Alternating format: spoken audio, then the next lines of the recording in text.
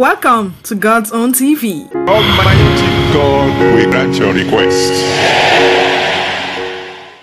Abattoir Rambo opposes Abel Damina's counter sermon, lectures him on obedience.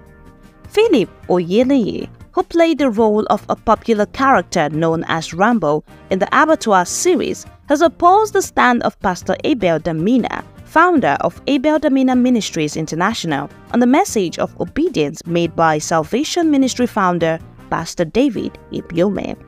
Recall that just a few weeks ago, a message by Pastor David Ibiyeomie surfaced online where he testified on how God made a covenant of wealth with him after he gave $1 million offering to God in a single service in 2012.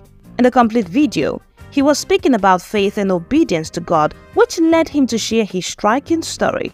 But the video soon went viral, causing an uproar on the internet, with some persons debunking his story and some accepting it.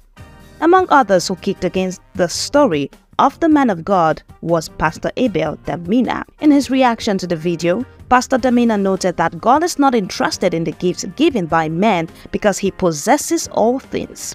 Furthermore, he argued that it is of no use for Pastor David Ibiyeomie to give God such amount as offering, since the offering he gave was from the church account and also sold into the same church account. Meanwhile, the response of Pastor Abel generated a lot of controversies as usual, and many social media users supported his counter sermon, while others objected. One of those who objected Pastor Damina was Abattoir movie star actor Philip Oyeleye, who played the role of Rambo.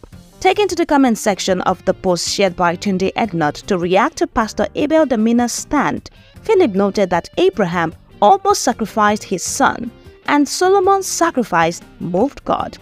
He explained that whenever God acts, He is interested in our obedience and willingness to release the precious things we may want to hold on to.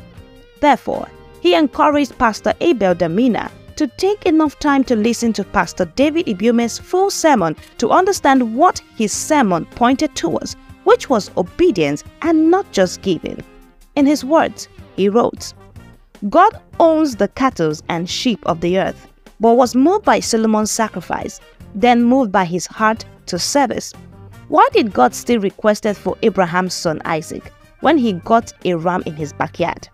Remember, he owns the earth, so by logic, he had no right, doesn't need what your gifts. So, we should not bother giving at all, not follow his instruction of giving to him, bah? I agree some preachers are scammers, but when we correct, let's find a balance. God sees your heart, not your gift. Can you obey? Can you let go what's most precious to you for him? Meaning, do you love me to the moon? Just the way you can do anything for your earthly girlfriend where you never marry. Listen to the first preacher well. He said obedience was his test. I beg, make I dey go. And did he mention he paid it into his church account? I beg, let's leave this matter for Matthias. What are your thoughts on this controversial issue? Let us know in the comment section below. Someone may learn from you.